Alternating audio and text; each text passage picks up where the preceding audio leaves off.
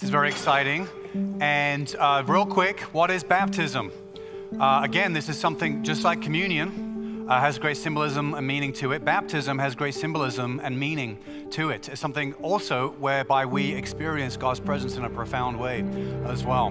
Baptism is something that a believer in Jesus does, somebody who's found faith in Christ. The water, consider this to be like a casket, because baptism is a funeral where we're buried with Jesus in the grave. We go under the water like we're dying with him. We're dying to our old life, and we're saying that we've turned from our old ways. And then as we come out of the water, we've been washed of our sin. And this is symbolizing this because it's only Jesus' death on the cross that does this, but the baptism symbolizes what? This is a public declaration. This is saying to everyone, saying to the whole world, I belong to Jesus. I believe in Jesus. And as we come out of the water, we're symbolizing our resurrection with Christ, that one day that we actually will be raised with him, that we now have been forgiven of our sins and been promised a place in heaven, but also will be raised to life forever, in the final resurrection with Jesus as well at the end of time. And so baptism has amazing power to it, amazing symbolism to it. And so today we're going to be baptizing 3 people.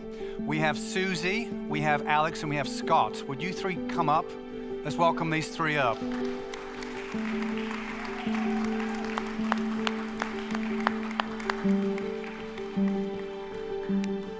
So what we're going to do is we're going to hear from each of them. Let's move along a bit here, let everyone get in here. So they're each going to share their testimony, and then we're one by one we'll baptize them in a second. But let's just listen to their stories and celebrate with them what God has done in each of their lives. So let's start with Scott. Hello everyone, I'm Scott, and this is my testimony. Before I came to believe in Jesus Christ, I was in college, and there was never a dull tale, so to speak. I didn't have a moral compass, so my life was pretty wild and chaotic, but also very lonely. It was also in college when I came to believe in Jesus Christ. It was in the spring of 2005 that I experienced my first severe mood swing, known as a manic episode. But God really used this experience in a deep way in my life. I had never experienced anything like that before. When I was in the hospital in Winona, Minnesota, I wrote on a blank piece of paper about the blood of Christ. I was fixated on the sacrifice of Jesus. I believe it was during this experience that the Holy Spirit came upon me and convicted me of my faith in Jesus. I've had 2 more manic episodes over the years, and no matter what else I've experienced, God has always worked through those moments to show me a deep love for him. I declare that I am committing my life to Jesus Christ. A few names of people who have helped me build my relationship with Christ are Dave Smith and Natalie and Andrew Sams. Thank you. A Catholic and Christian household. With that experience, I grew up knowing there was probably a God, but I was confused about what religion to follow. I even dabbled in New Age, where I learned Reiki to help heal any future patients I get as a nurse. However, it wasn't until I learned about the things going on in the music industry that I started really believing in God.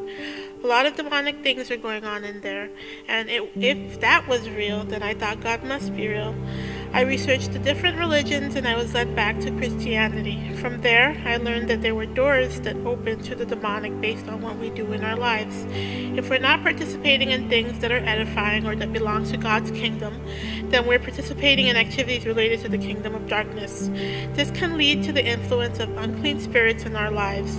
With that knowledge, I turned away from media related to witchcraft or fantasy, most secular music, and fornication.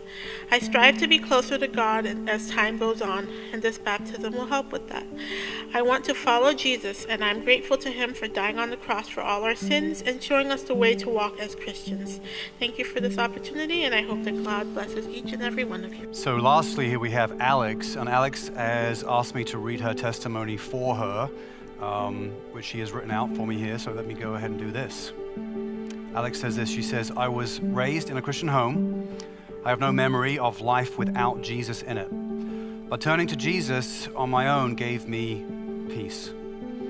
There was a comfort that came over me and still does in my worry.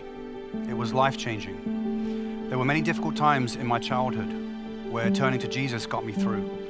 As I got older, I felt a pull on my heart to turn my life fully to God. But it was difficult because of the toxic church I was in. I prayed to God to help me turn my life to Him, reading the Bible and studying due to the religious trauma. So I prayed I would overcome it.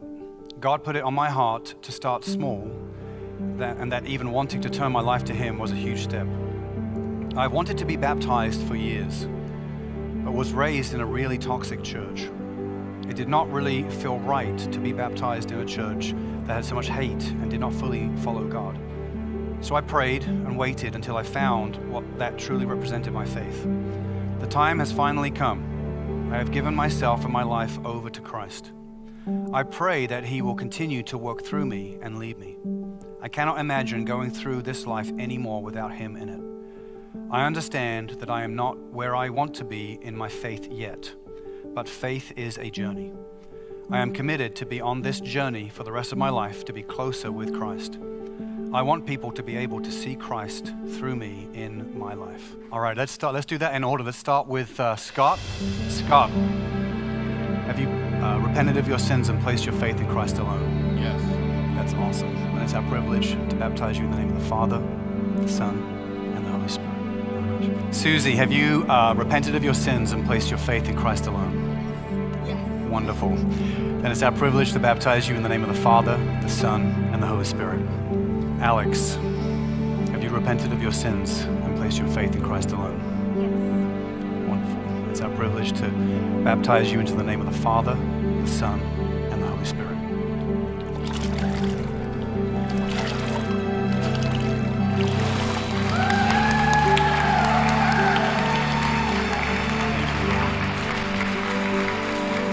Father, we just thank you so much for Scott. Thank you for his testimony, his love for you, and his decision to put his life in your hands. And we pray that you would fill him with your power and your spirit and help him trust you all the more. In Jesus' name, amen. Father, we thank you for Susie.